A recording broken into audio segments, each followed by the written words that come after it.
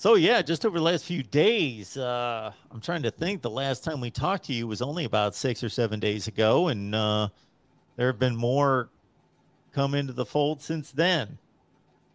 Yeah, matter of fact, just one less than an hour ago, Oh, 2023 okay. linebacker Jamal Anderson announced his commitment publicly. He's the sixth guy to commit since last Monday. Four of those players were of the 31 that were on hand for official visits the weekend before last. So Dabo Sweeney kind of making an adjustment here and hosting a big official visit weekend here in the summer, something he's not done in the past, is paying off in a big way. We're starting to see some very good results come in from that weekend, and I don't think it's over by a long shot. I think we're going to see tight end Marcus Dixon. He announces a commitment tomorrow afternoon at 5 o'clock, if I'm not mistaken. I've got him projected to Clemson. And then on Wednesday, here's the big one of the cornerstones of the class. Big defensive tackle Vic Burley's going to announce a commitment Wednesday afternoon, 2 p.m. from his high school there in Warner Robins. I've got him projected to Clemson. I've maintained for a while. I thought Clemson was in a good shape with him. He had a official visit scheduled for Georgia this weekend, did not take it. So the tea leaves are really starting to line up in Clemson's favor here. I really think when he announces Wednesday, it's going to be good news for Clemson.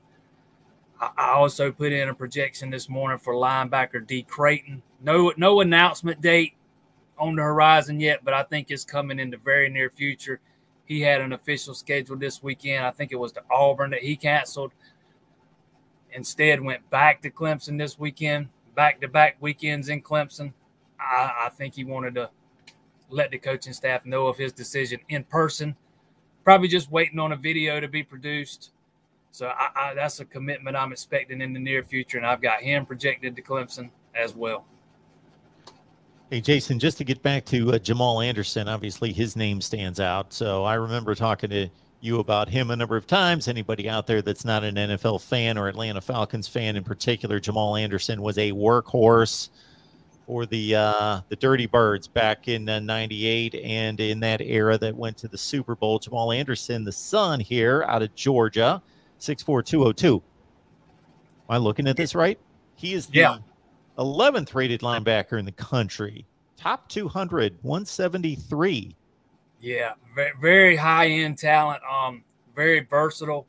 I think he projects to play on the outside, probably in that Sam spot where we've seen Trenton Simpson the last couple of seasons, where we'll see Barrett Carter this season. I think Jamal Anderson has an extremely high upside, already showing strong coverage skills in high school, hasn't even played his senior season yet. I think he's a fantastic addition to this class. I think Wes Goodwin has called him Trenton Simpson-esque in the past. So, or maybe not Wes Goodwin, but I've seen that said. I can't remember who said it, that he was Trenton Simpson-esque. I don't know if he's going to – I mean, that's high praise right there. That's hard to live up to, but I think he's got an extremely high ceiling. Like I said, I think he's a strong addition to the class. And it takes a lot to play the Sam in this Clemson defense. They ask a lot out of that position.